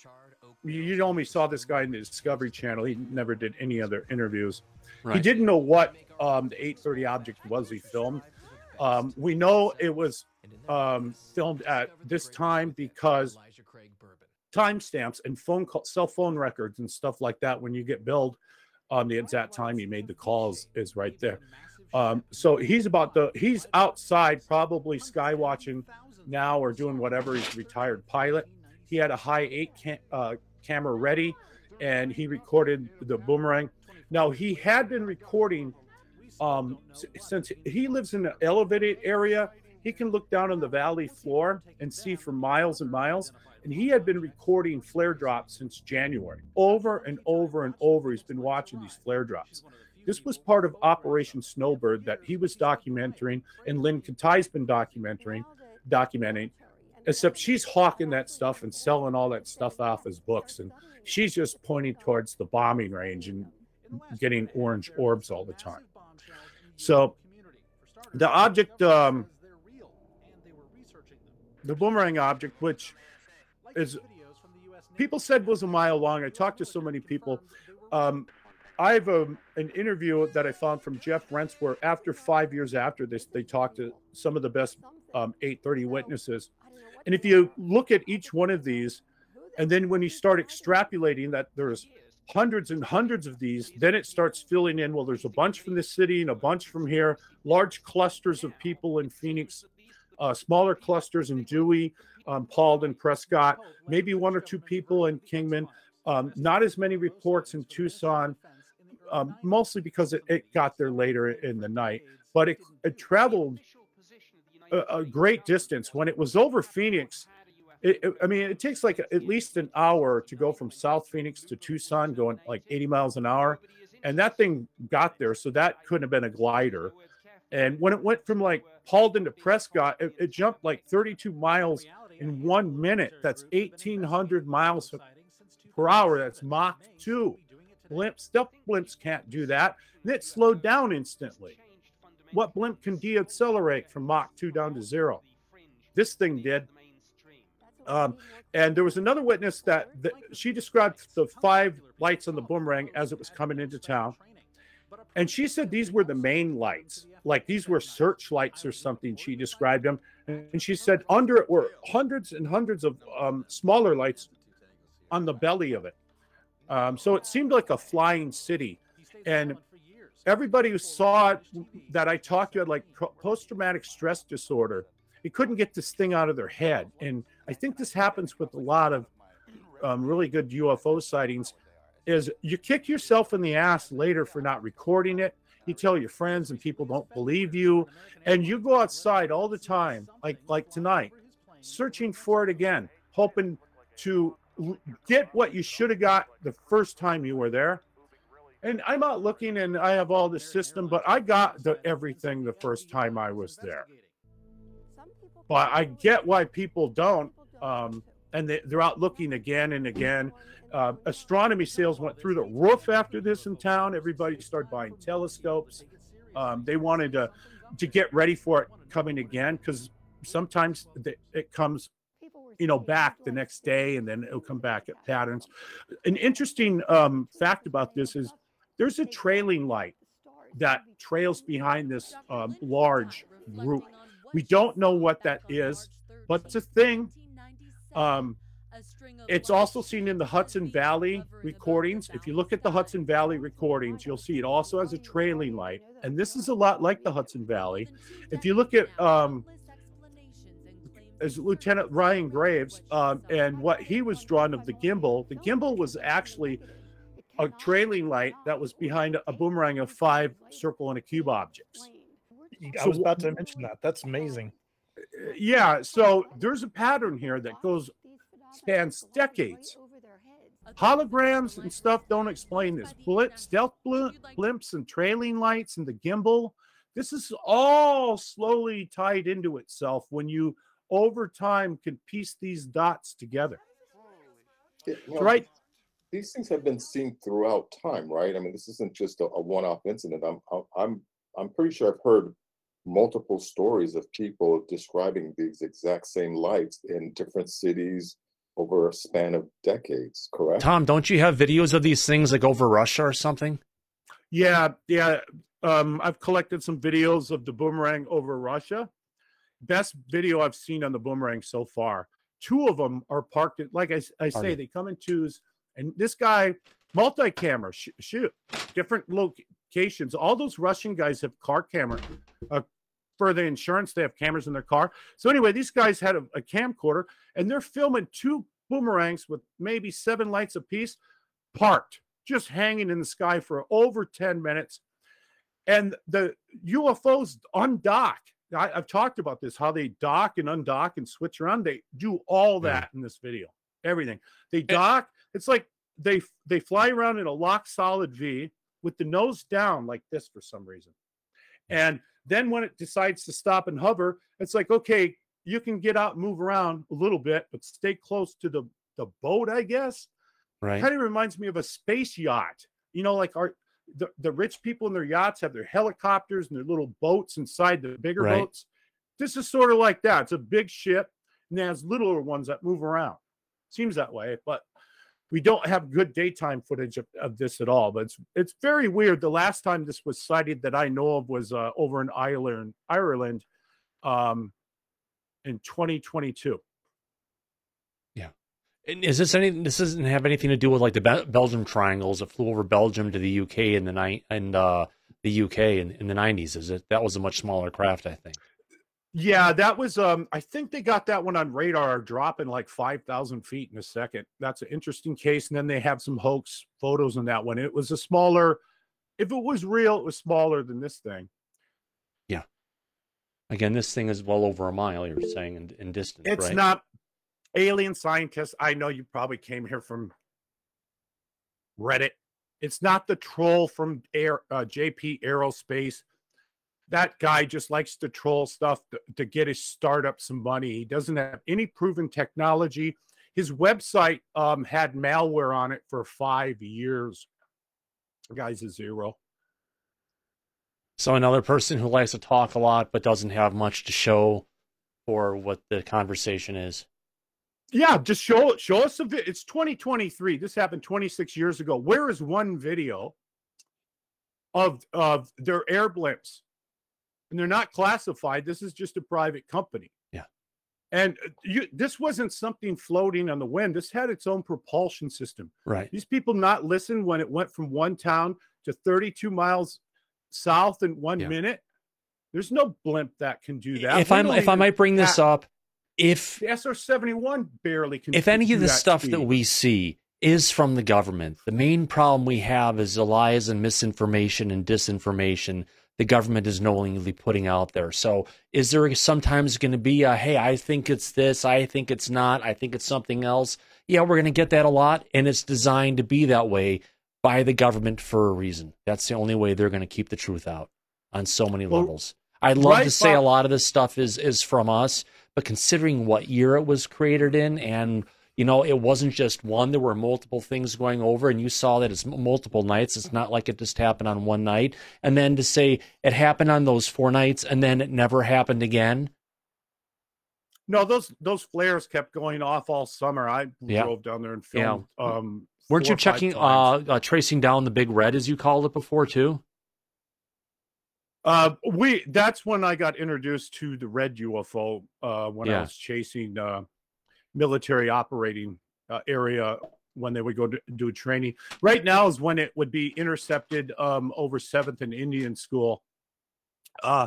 There was a call that came in on that night from, I believe, Luke Air Force Base, from a guy who said he unloaded the gun camera footage from the jets.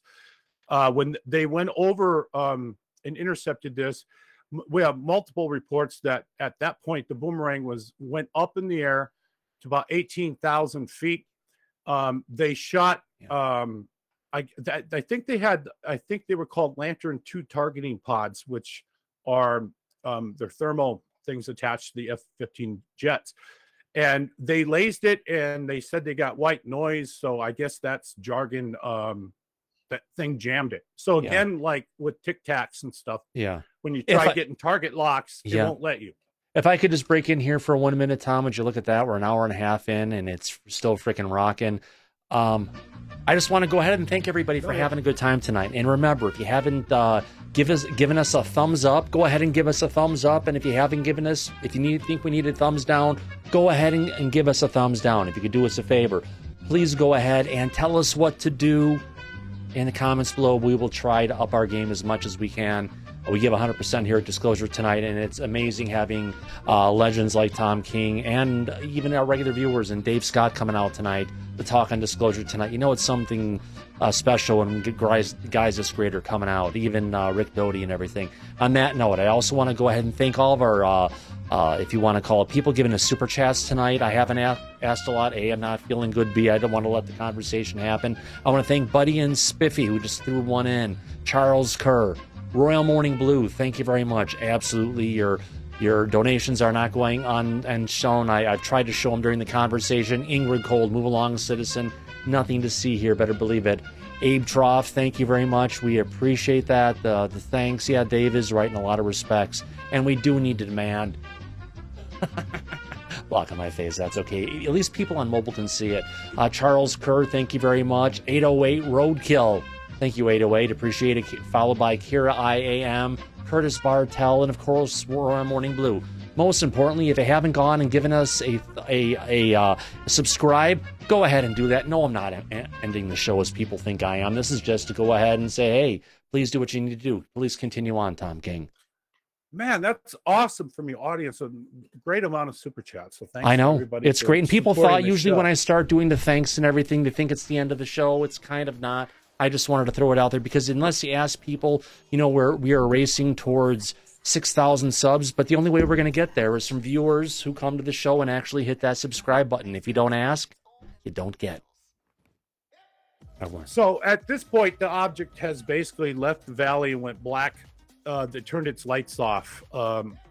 Again, like people who got these conspiracy theories that they go out and they get this theory and they say it's this, and then they go out and they spin the Price is Right wheel looking until that thing comes up to match, and they go, okay, it's this.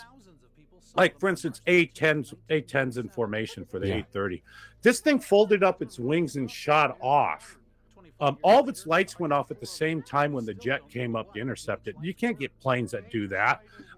Where did they land? I have the FOIA from Tucson from that night of all the jets that landed. There were 5 of them. Those were the jets that dropped the flares. But that was, that's 85 miles south of here. This thing flew from Vegas. Where do these jets land? Who's Air Force Base? Who are these pilots, these A-10s? None of these people ever came forward and said, yeah, it was just me and our crew. They did that later with the flares, but they never did that in 830. Right. Nobody can come forward and prove that anything to do with any of this stuff at 830. We still can't even build this technology yet. So this thing right now is probably sitting around, it's getting close to Casa Grande, Arizona, if you know the location.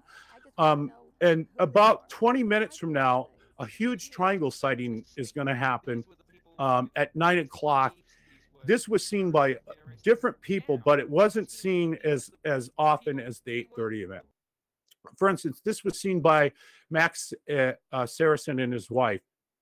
And I met these guys. They were some pretty wealthy people, live up in Carefree, Arizona.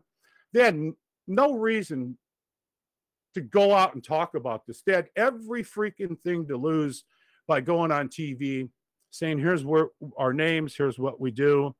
We've been to the White House. We've met the president. They're not, it's just some clowns. They saw this black triangle, and they said it had plating under it. They didn't see the boomerang. These guys live in a different part of the Phoenix area. Phoenix is almost as big as LA square miles wise. So a different flight path that this took. This thing just went straight south. During the course of the investigation, later in the months that would follow, other people would come in. They'd be interviewed. All these people were interviewed independently. This wasn't done in a group method until everybody was interviewed independently in different rooms, asked to give drawings, witness statements. Nobody got any photos of this stuff. Yeah. Most were in shock. So anyway, there were some other people that we met. They were in a different part of Arizona, and they saw the triangle later that night. And this one woman saw it in the backseat of a car, and she said it was so huge that she was laying back and held up a newspaper like How this. big was it? It would fill up the newspaper at arm's length. she said it took a minute or two to fly south, and they were heading north from Tucson into Phoenix. It was going from Phoenix to Tucson. They were going about 70 some miles an hour. It took 2 minutes to go under the thing. It was humongous. And we think that what happened is the boomerang met up with the triangle, and they docked and probably took off or something. This might have been the first two objects that were seen coming out of Las Vegas. It's hard to say. The scale of this is just off the chain. And hundreds of lights on the bottom of the ship. Most people just saw the 7 main lights. There are a few people who would see this through binoculars, and they would say that each of the 5 lights were actually 3 lights together.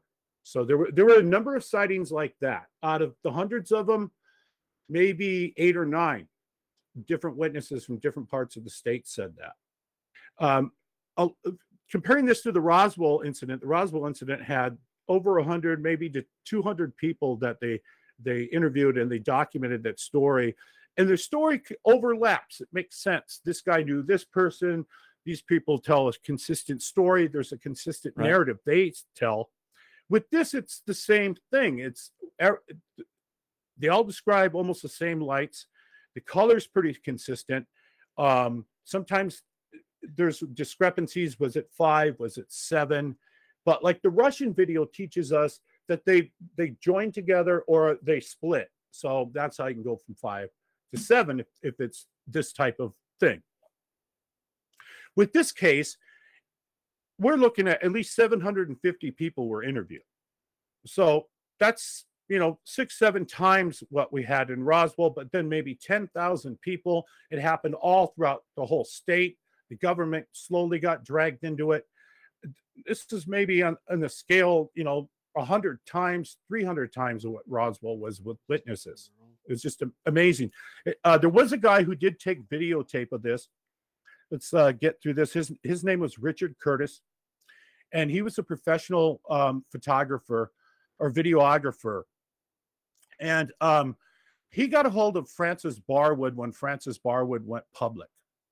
And she gave her number out and said, hey, if you've seen it, call me. I remember calling her and giving her my update. Met her in person many times. And she collected a lot of information, and she sat there and talked with each person on the phone, however long they wanted to talk. I don't even know what side of the political spectrum she was on. I knew she was on, a city council or something like this. This cost her job. But anyway, Richard Curtis got a hold of her, and she had all women that worked for her, no men. And they said, he said, I got a really good video of this boomerang. And on this, you can see the city lights reflecting on the belly of the ship. Interesting. So she said, okay. And then I don't know. I wasn't a part of their conversation, but 2 guys knock on her door, and they're dressed in suits, men in black. And they said, we're here for the tape. And he's like, oh, you're here for the tape? Oh, okay, here. And he gives them the tape, and he's thinking, well, Francis sent over some drivers or something to get it. Hold on a second there, Tom. I need to find this and find where did it go. I've dealt with Michael Horn. I've seen all of Billy Horn's stuff. Artie, get over here. Stop eating cupcake soup. If you're looking for things that happen, look in a different direction. Just trust us on that one. Artie, get over here. Sorry about that. Dogs are catching food. Is something that popped up in there. Yeah, I've seen his name pop up before, but shyster is all I'd say. Continue on, Tom. Sorry about that. So these 2 guys show up at Richard Curtis's door. Say they're there to collect the tape. They got black suits on, black hats. They're not from ZZ Top. And he never sees this tape again.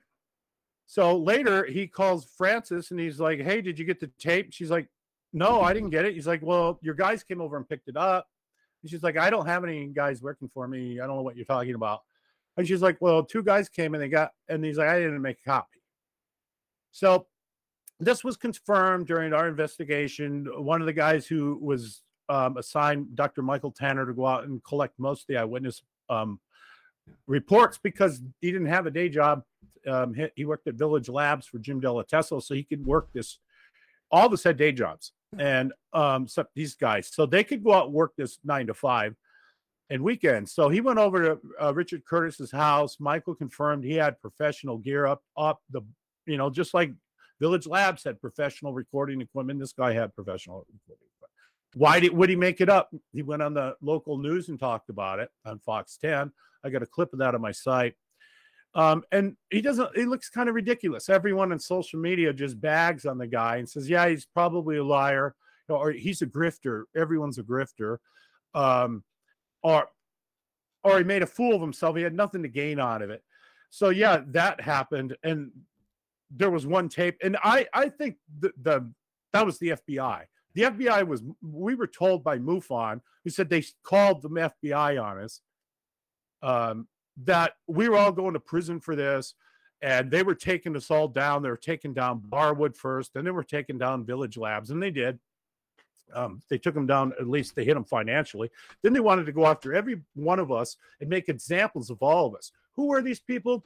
This was the late Richard Motzler, who was a terrible excuse for a human being. Another one of the scandalous people that were employed for MUFON. That MUFON doesn't do a damn thing about these dogs that work for them.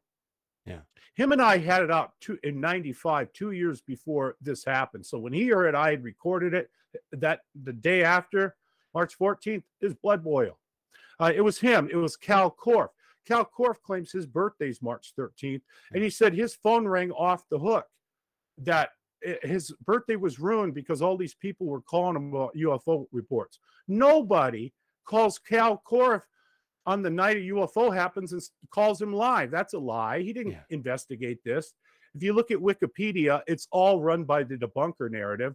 It looks, maybe Michael Shermer edits that page, but they're claiming James McGahee investigated this, and some guy named, looks like Captain Kangaroo, Robert Schaefer or something, says their flares dropped by an A-10. None of these people investigated this. There were 5 of us that investigated this. There were no debunkers. There were nobody gave copies of their videos to these people. They didn't ask. I do have to say something unrelated in my usual off the wall way. Cupcake stepped into something, and I found it between her back toes and all kind of squished in there. Yeah, one of those shitty situations.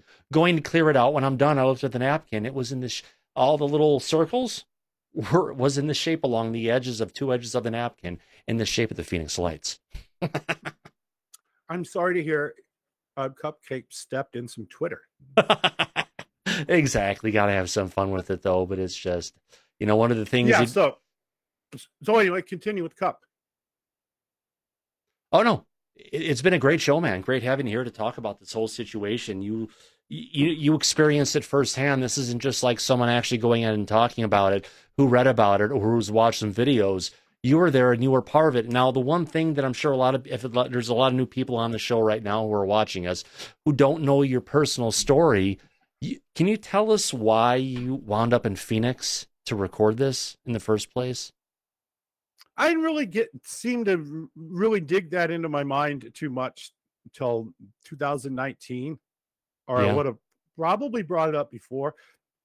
I moved here in May of 1995, and sometime in early 95, I had this dream about a huge UFO, and I didn't know where it was. It was Phoenix or Albuquerque. It was an Independence Day type of situation, type dream, where this life as we know it ended. This ship was 70-something miles long. It was a big circle. And for once, people stopped talking about crap and started talking about, nobody's talking about, regular stuff. This is the only story, the only story at all time. But what part of the country were you living in when you had that dream? South Dakota. So that it was no good to them there. Right. This was so explicit. We had a blue Jeep Wrangler in it. This ship was vacuuming some people up. It was clearly a military operation. These weren't scientists that were taking over the planet. These were heavily armed half-breed humans, half gray, half human, 6 feet tall. Wow. They had something. I don't know what it was. Something they were holding. I assume it was shoots at you something. And so I thought that's pretty cool. We got to get down there. And it was real enough to you to know that something was coming, to pack up the family and move the hell down to near Phoenix, where you actually witnessed it 6 months later. No, that was 95. That's 2 years later. Okay, 2 years later. I'm sorry. The movie Independence Day hadn't even came out yet. Yeah. That came out, I think, July of '96, something like that. But yeah, this dream was heavy motivation. We even had a blue Jeep by the time we drove down there. So I said, "Holy crap, it's coming true! Got the freaking car. I got the proper thing from the dream. What else is going to line up? Lots. That does complete it. Problem is, I've already got the car from my dream. I just don't want them to come from the north like they're supposedly going to. Yeah, we lived in a town that had a dead economy. It still is a dead economy. I don't even consider that area civilization. I mean, there's rocks in the middle of the Pacific that got more civilization going on than that place. So it was a win-win moving down here. And yeah, about 2 years, something later, about 2 years later, I geared up, had that Super VHS camera. I was out that night because I was doing all daytime sky watching. I was filming the Mexico City type hockey puck stuff. So I'd filmed those maybe at least 6-7 times, some decent videos before the Phoenix Lights. I'd went on the local news about a month and a half before and said NASA's wasting their time with rovers on Mars. Aliens are right over our head. And Bingo. Then just a month or two later, I was back on Channel 10 again going, guess what happened last night? So, Tom, I guess you've got that same feeling as well, that SETI is nothing but a big psyop to go ahead and distract us and think there may be life way the hell out there, but probably not, because life is so, rare. But now they said there's over 100 million planets in our galaxy alone that are ripe for life like us. So it's just we keep on learning more and more about it every single day, and where it could take us. Well, they can't. SETI is in a position where they can't admit one UAP sighting is real, not even if the military comes out and confirms it. Well, they've been looking just out in deep space, not... It's like $1 million worth of egg on their face. It's like, so you duped us the whole time that we should listen to static. These things were sitting there abducting people, and you smirked at that, and then you took your crazy stuff and you listened to static from 1 billion years ago. Or to look at our space agency, who's been ignoring the things that have been coming into their live feed, cutting it out, and then focusing on, my God, we might be able to find signs of microbial life on another planet when we've already have other stuff going on here that we're just forced to ignore. Yeah, this is just a difficult situation, no matter what angle you come at it, whether you're a believer, abductor, experiencer, a scientist, or a skeptic. We're at the mercy of a government who's lied to us about everything all the time, everywhere.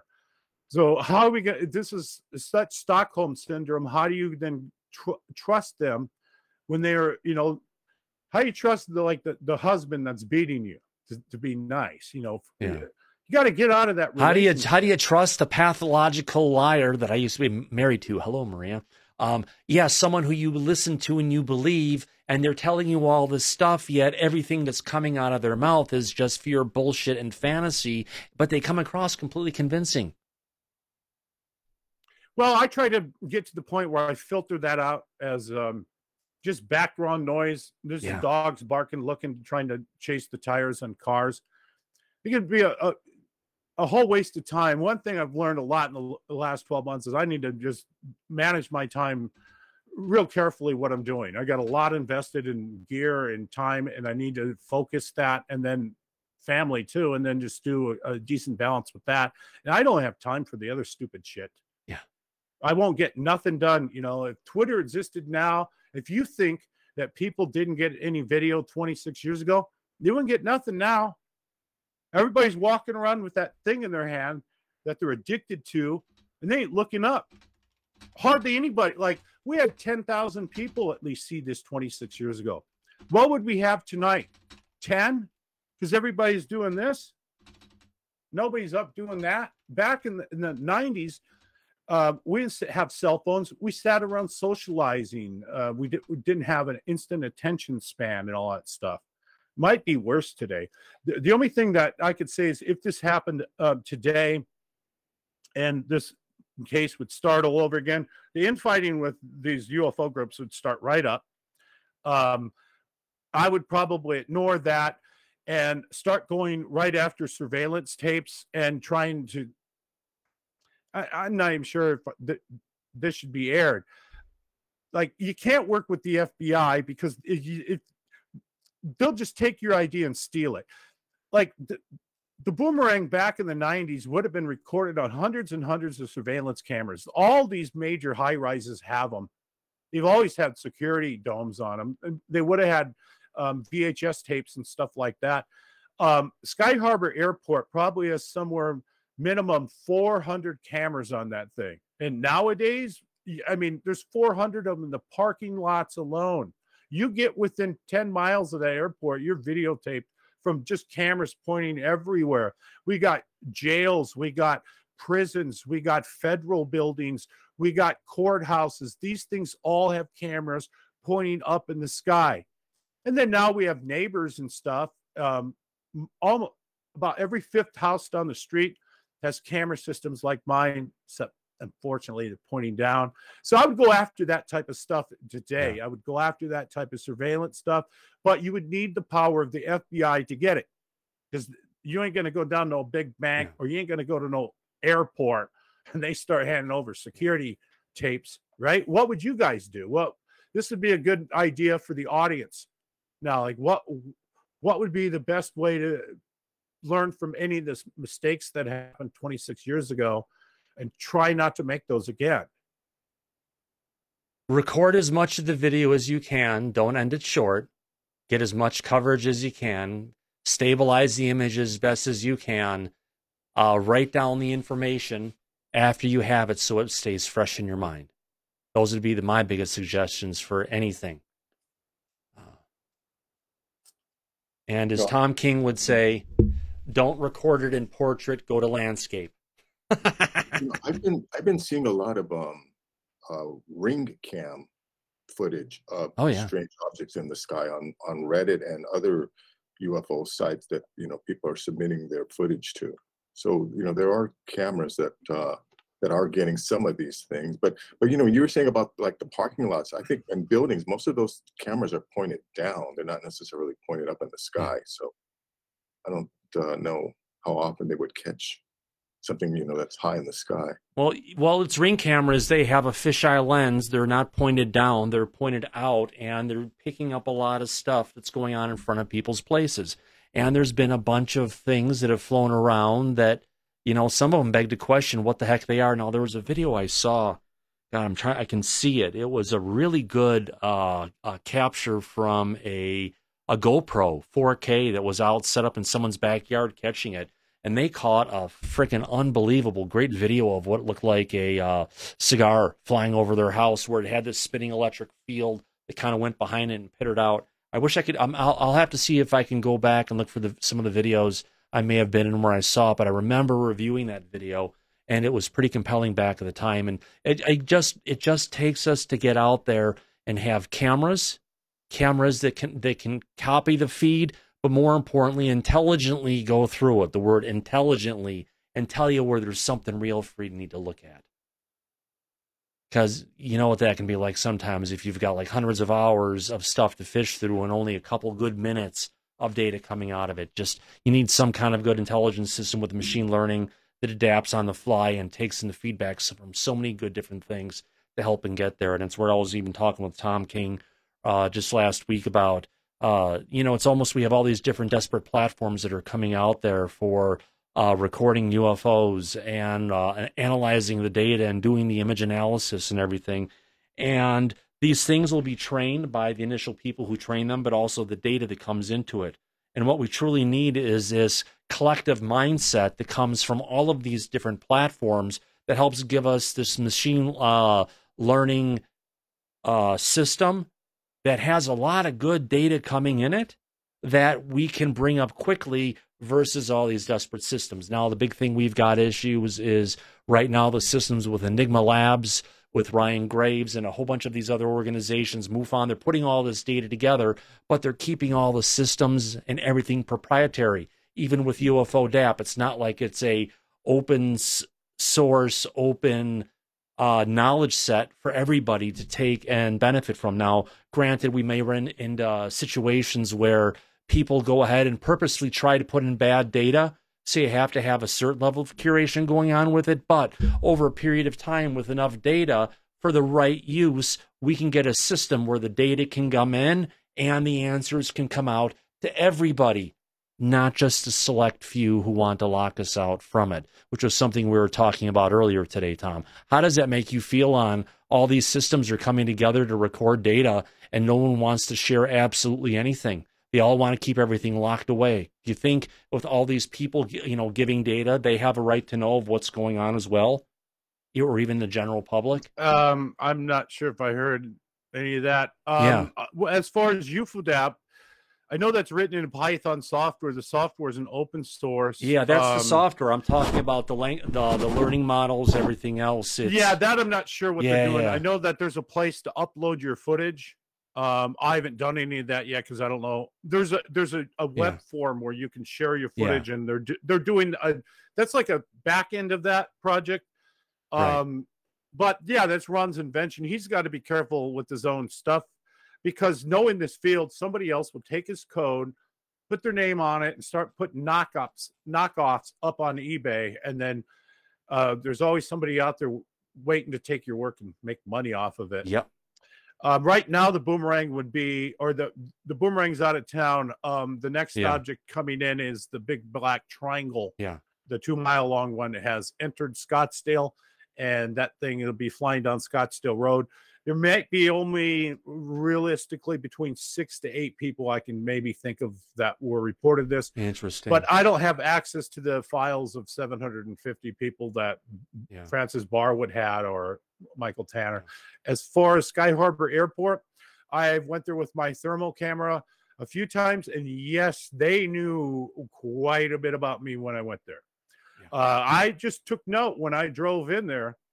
I had to plan this kind of because you just don't fuck around at the airports. Exactly. I was counting all the cameras that were watching me, everything going in.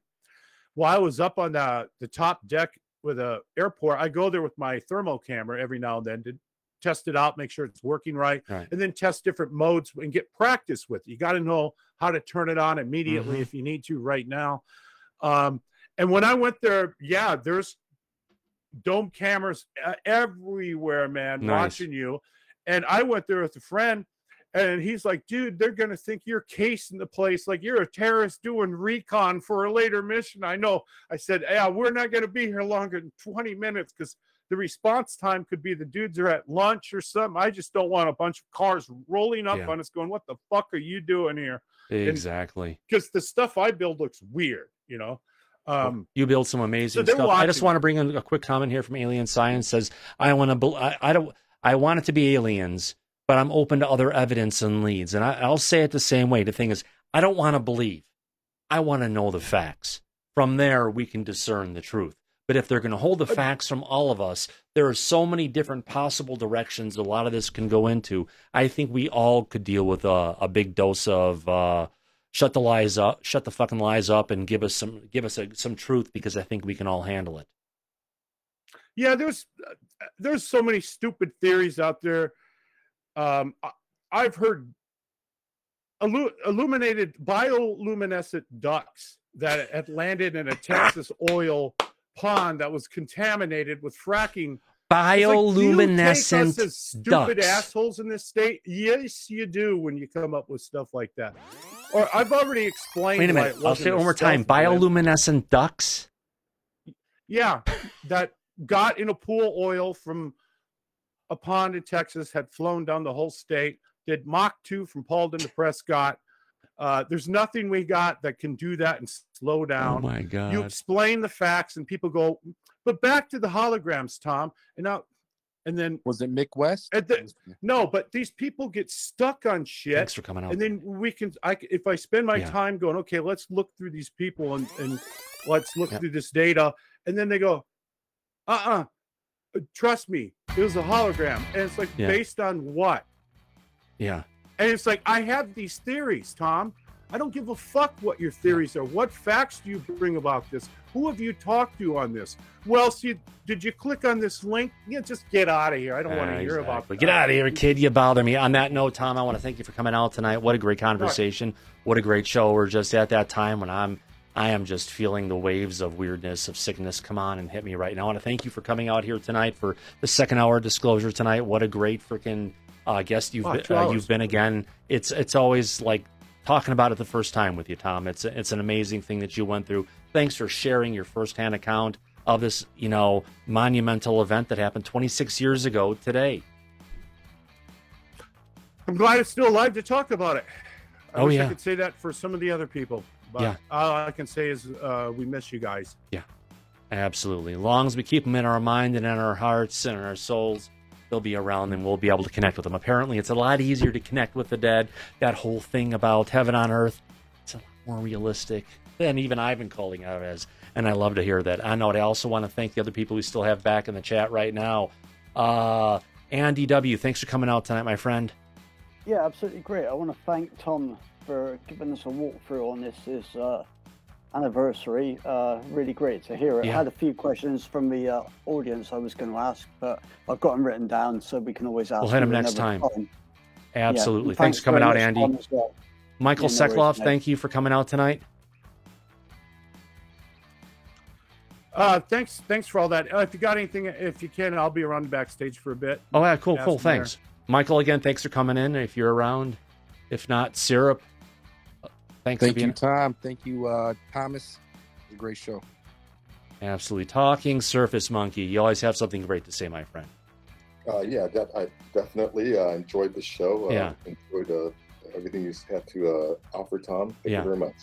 And I want to say, alien scientists, if you're still watching, don't be afraid to follow the link. You followed it before. We don't bite. You're a great person. You've got a lot of great things in your mind, and I appreciate everything you do. I think everyone on this channel appreciates what you do. And that brings us down to W. Decker. Thanks for coming out tonight, West, and helping out so much on the conversation with Dave at the start of the show.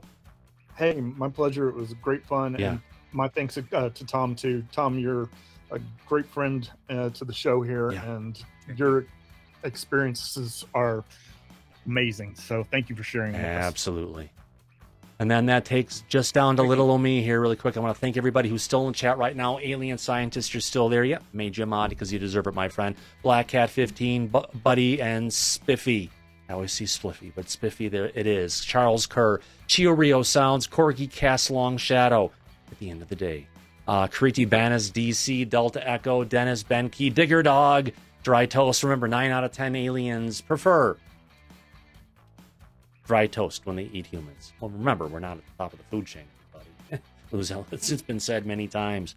Eddie, thanks for coming out. Eli McGinnis, Ingrid Cole, Jason Parker, JRD, John Dillinger, Lasso, Lord Ludacris, Mammy is here, Marcus Mandel, Metal Gaming, Peggy with Crockett and Tubbs, Royal Morning Blue, Shelley Montgomery, Syrup, Sergio Costa, the Mac Geek, and of course, Zach. I want to thank everybody for coming out here tonight. As we usually say at the end of every one of our broadcasts, eyes open, no fear. Be safe, everyone. Go back to Party City where you belong. Absolutely. We'll catch you on the flip side. See you soon, everybody. Good night. Take care. Bye-bye.